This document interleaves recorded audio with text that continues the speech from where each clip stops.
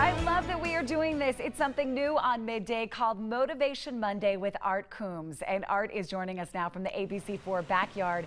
He is a speaker, a best-selling author of 3 motivational books. He has a lot going on in his life, but he wants to share with all of you out there how we can get through this coronavirus pandemic and do it with kindness and tolerance and love. And Art, I think we all need this right now. I hope so. I believe we do. I do too. Okay, so tell me, what have you seen lately with how we've all changed in the society that has struck you? Well, one of the things I've noticed lately is that there's been an increase of racism towards people with Asian descent. We have to remember that we don't have a lock on virtue. We have no right to be angry towards anybody because of COVID-19. Just as people from the Middle East or Muslims are not responsible for 9/11, people with Asian descent are not responsible for COVID-19. So what do we do, Art? How do we counter feelings like that if anyone is feeling that?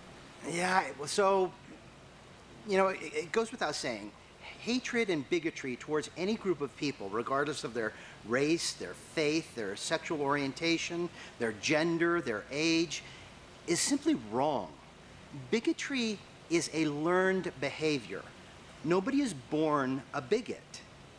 We absolutely, the irony is that COVID-19 is not bigoted or racist at all. It affects everybody indiscriminately. I wish we could share and spread happiness, kindness, and tolerance as effectively as it spreads its virus. So we need to remember that. Yeah, I want to hear these because I know you have a mantra, things that you say we need to remember when we have those feelings of wanting to blame someone for our situation. What can we go over in our head? I think it's important that we understand that talking is easy. Listening to people is really hard. Judging people is really easy. Showing tolerance and mercy towards others is really hard. We need a little less easy and a lot more hard. I agree with you. When you say hate is easy, love is harder. If you do a lot more easy, then maybe you'll do less of those things that are hard. Where can people get more information about your books, Art? You can go anywhere online where books are sold. My latest book, Hard Easy, is out about 2 weeks, and you can find it anywhere online. You can also go to artcoombs.com, and you can find anything there. Art, some good advice for us on our very first Motivation Monday here on Midday. Will we see you back here next week? I hope so. Sounds good.